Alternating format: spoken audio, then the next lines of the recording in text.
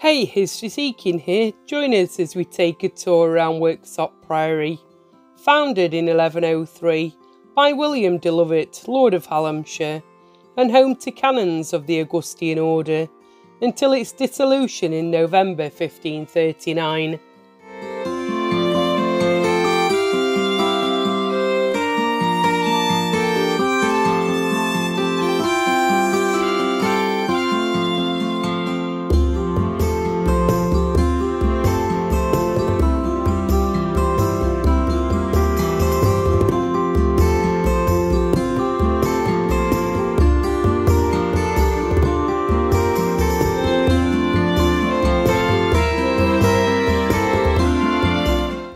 The early 14th century gatehouse was constructed in the main to accommodate travellers. The gatehouse is classed as a walk-through shrine and is one of only two surviving in its kind in England, as the other surviving example in Canterbury. Pilgrims would enter one side, kneel to pray before an altar, and leave on the other.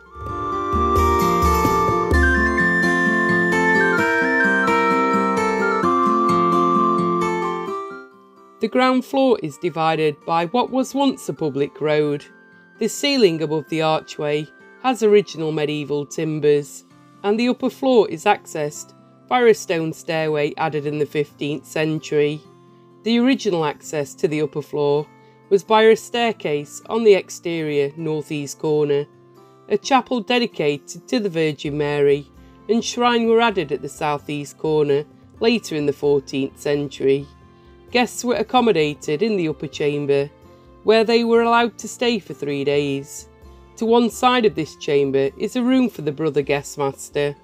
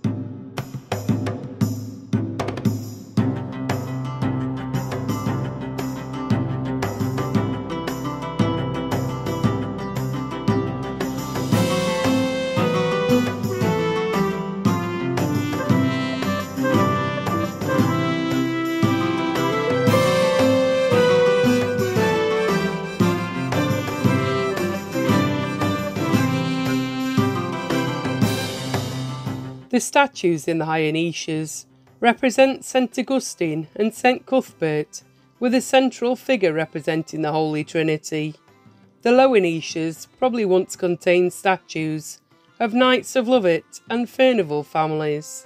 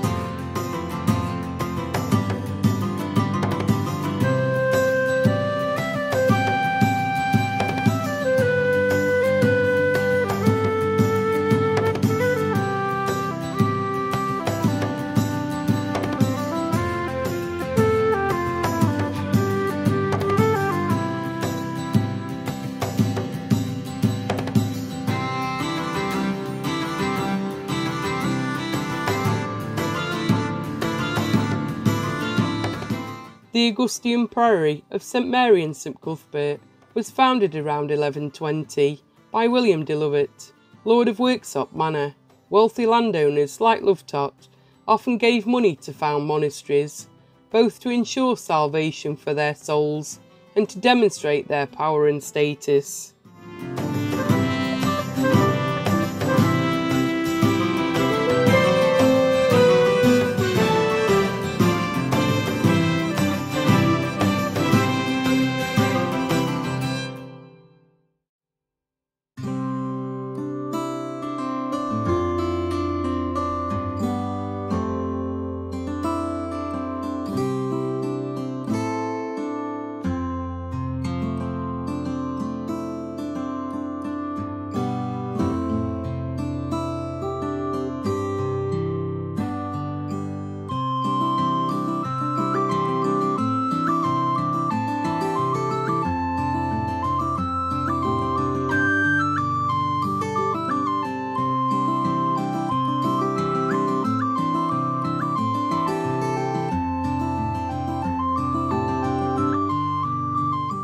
There are two late Norman western towers, measuring 90 feet high, the northwest one with 8 bells. The 12th century west doorway is heavily moulded into the north aisle.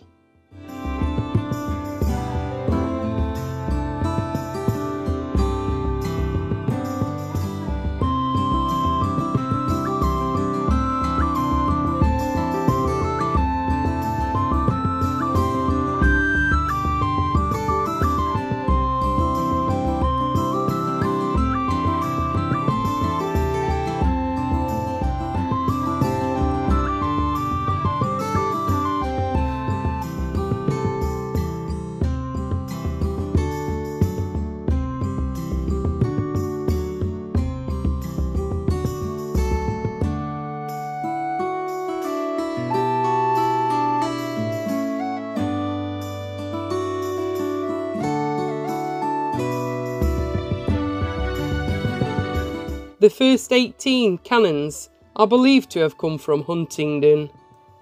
At that time, Lovets were the landowners. Their descendants, the Furnivalls, Talbots and Howards, rose to become one of the most powerful families in England, and their fortunes of their priory rose with them. Worksop Priory was formerly known as Radford Priory.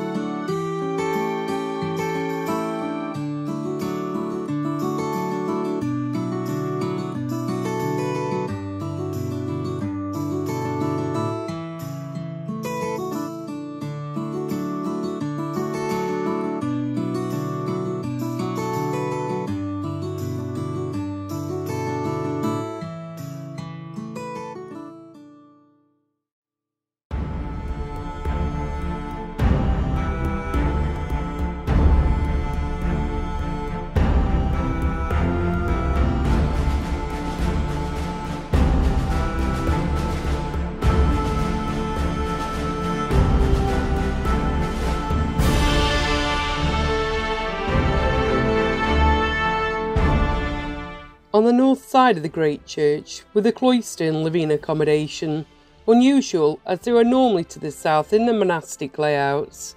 The mill and kitchens, where the church hall now stands, were served with water from the River Ryton. There were farm buildings, barns and stores, splendid rooms for the prior, a place for writing and a library.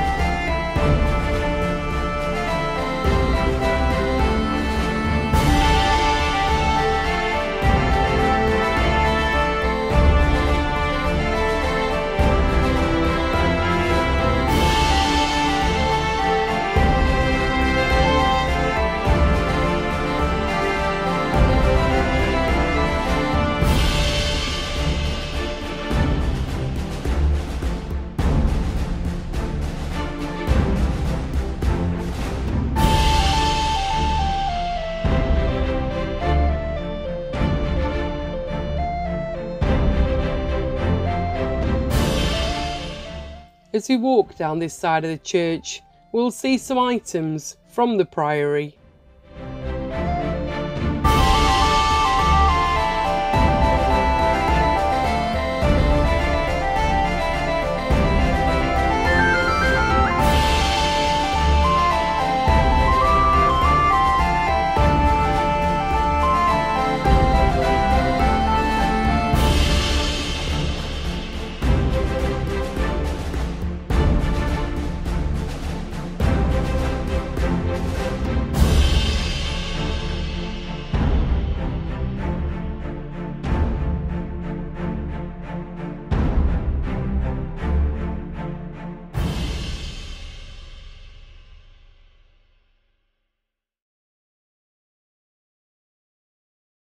To the left are some items which remain from the original priory, and a little bit further down there are some stone coffins.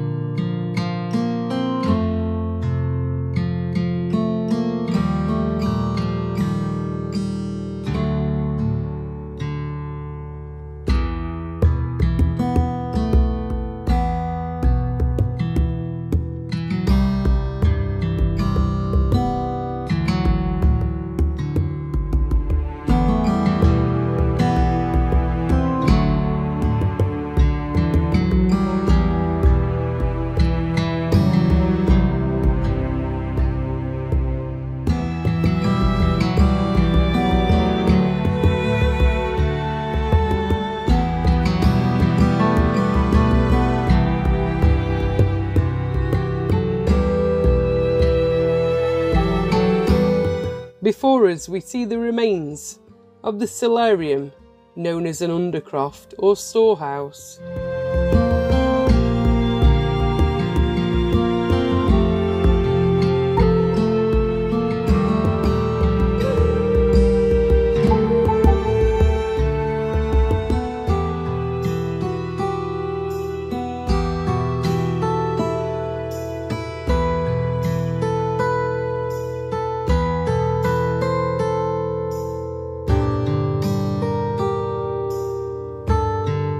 Worksop Priory was well provided for, and in 1291 its taxable income amounted to £167, making it the third wealthiest monastic house in the country.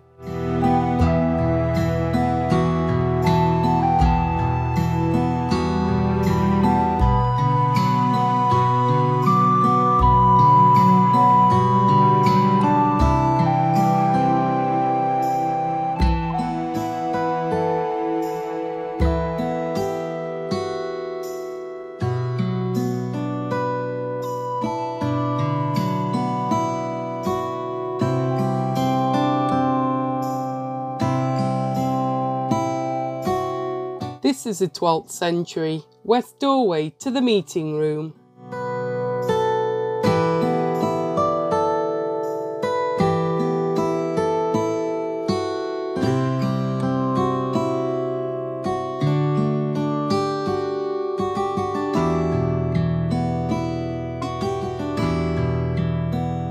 The south entrance is a single bay rib vaulted porch with internal benches and Crusader cross graffiti.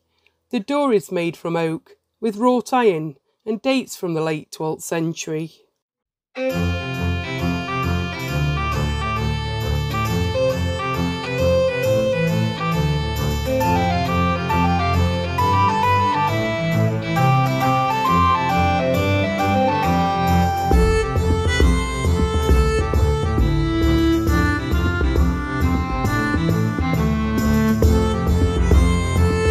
The Norman clerestory is separated from the aisles by arcades of 10 bays either side.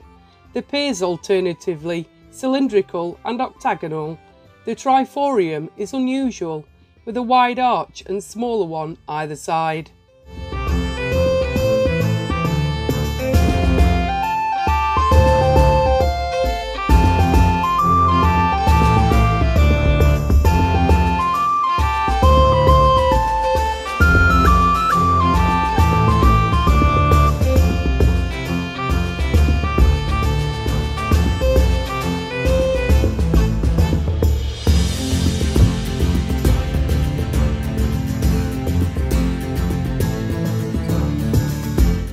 is a south aisle.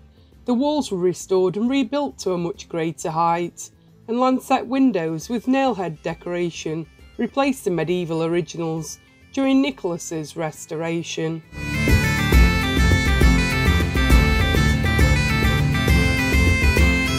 Before us is the Bowl of Piscina. From the early 14th century, St Leonard's Chapel was discovered during building work in the late 1920s and preserved.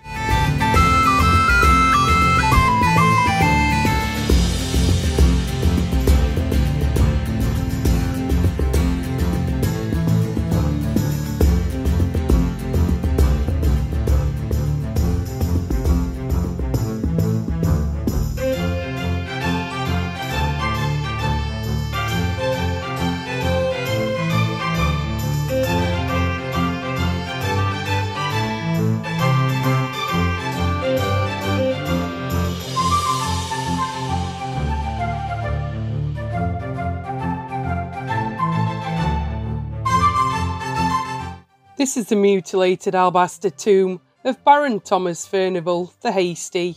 Thomas III, Lord Furnivall, fought with King Henry III at Crecy in 1341.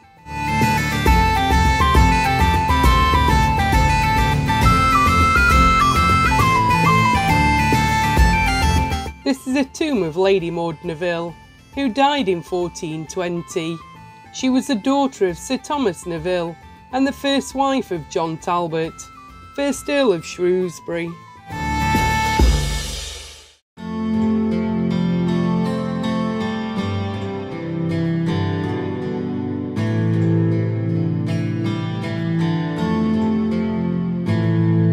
This is Sir Thomas Neville, Treasurer of England. This is the entrance to the Lady Chapel, dating from the mid-13th century, and it was originally adjoining the southern wall of the Priory Church.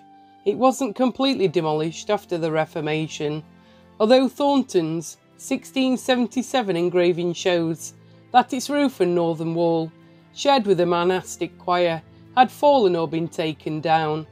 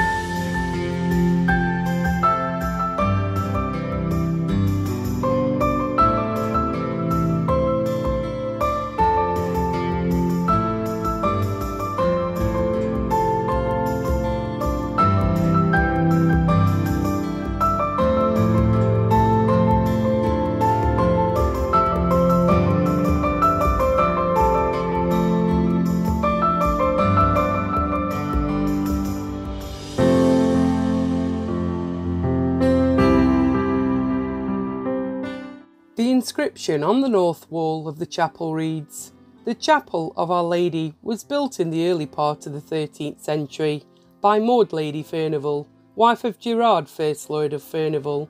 It was closed for divine worship by the order of the Commissioner of King Henry VIII. At the dissolution of the abbey on the 15th day of November, in the year of our Lord 1539, Thomas Stokes being prior for some time, it was used as a burying place for the old families in the district, and was then suffered to fall into ruin and decay. It was saved from total destruction by the Reverend James Appleton, who became vicar in the year 1847. After the lapse of nearly 4 centuries, it was restored for the worship of God and the perpetual memory of the men of the parish of Worksop who fell in the Great War in 1914 to 1918.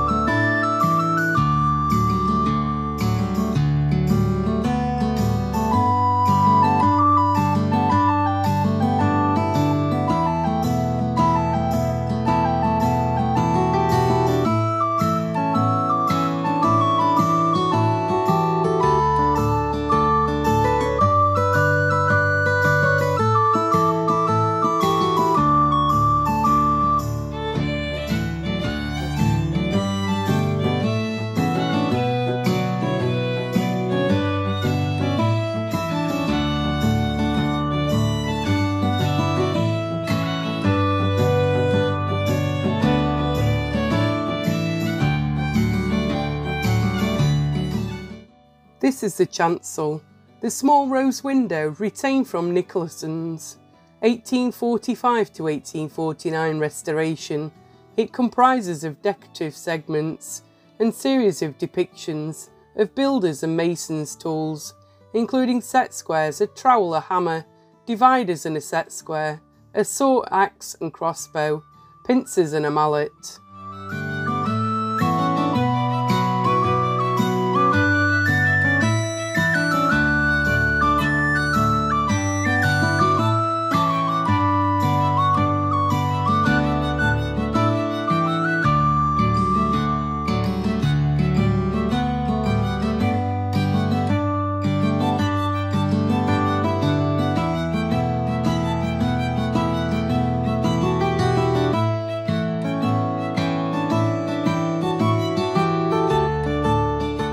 Before us is the nave and the 1974 font.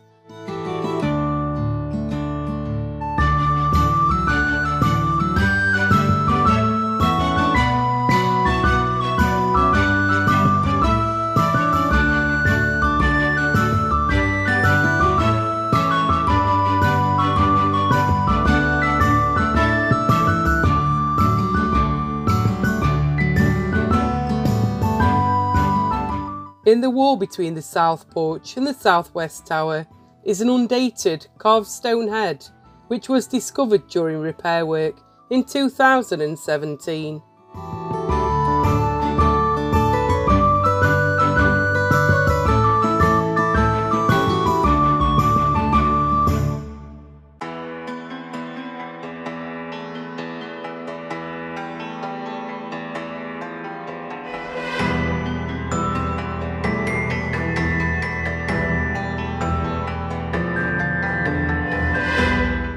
In front of us is the West Window by Helen Whitaker.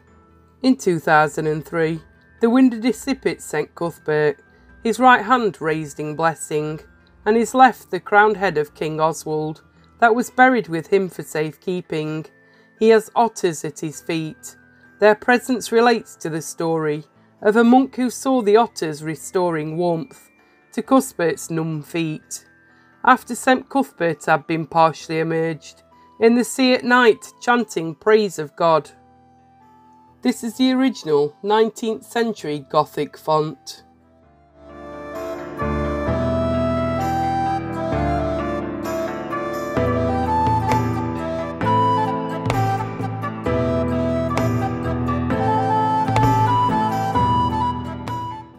In the window we've got Mary and the infant Christ, and St Cuthbert below, in his bishop's mitre, holding a crozier in his hand.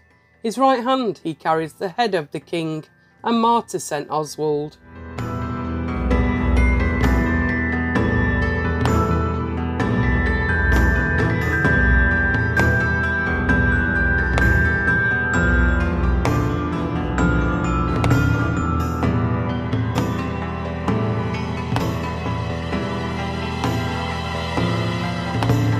This three-bay ribbed vaulted parlour was originally the choir vestry, but restored in 2016 and is now used as a meeting room.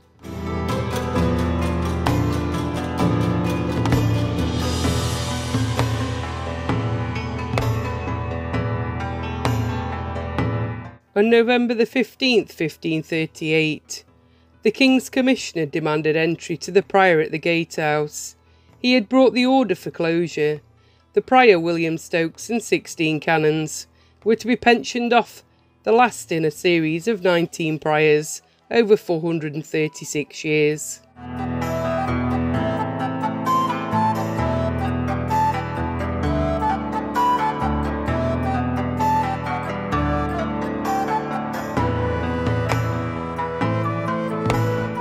Through centuries of war and peace, the canons continued their daily round of work and prayer until changes in English religious life under Henry VIII. He brought all this to an end.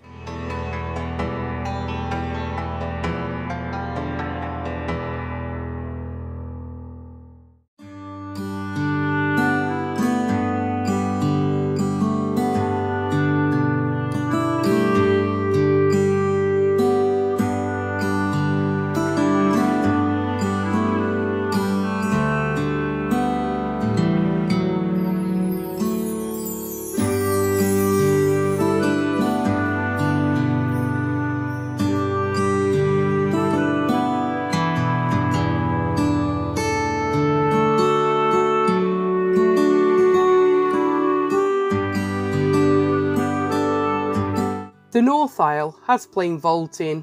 It dates from 1845 to 1849 restoration, but the style may have been modelled on that which it replaced, indicating an early 13th century date for the aisle.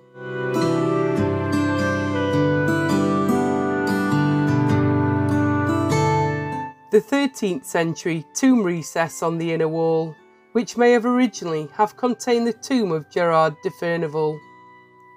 A recut cross slab now occupies the recess. Over 2,000 acres of land. The buildings and the treasures were all to be seized by the Crown. All the fine buildings were to be dismantled. Much of the land and treasures went to the Earl of Shrewsbury, on condition that he and his successors, as Lord of the Manor of Worksop, provided a fine glove for the right hand of the sovereign at the coronation, an obligation still in force today. The townspeople were determined that at least part of the church should remain. Eventually, they were allowed to keep the nave as a parish church and the gatehouse as the vicarage. Later, this was to become the first elementary school in England. Eventually, all the monastic buildings were plundered for stone and lead and collapsed into ruin. Sir Gilbert Scott's Redross, installed in the East End in 1858, is now located in the north transept. When it was moved in 1935 or soon after, its stone arcades and marble shafts set off its rich colours and gilding, cleaned and conserved in 2019.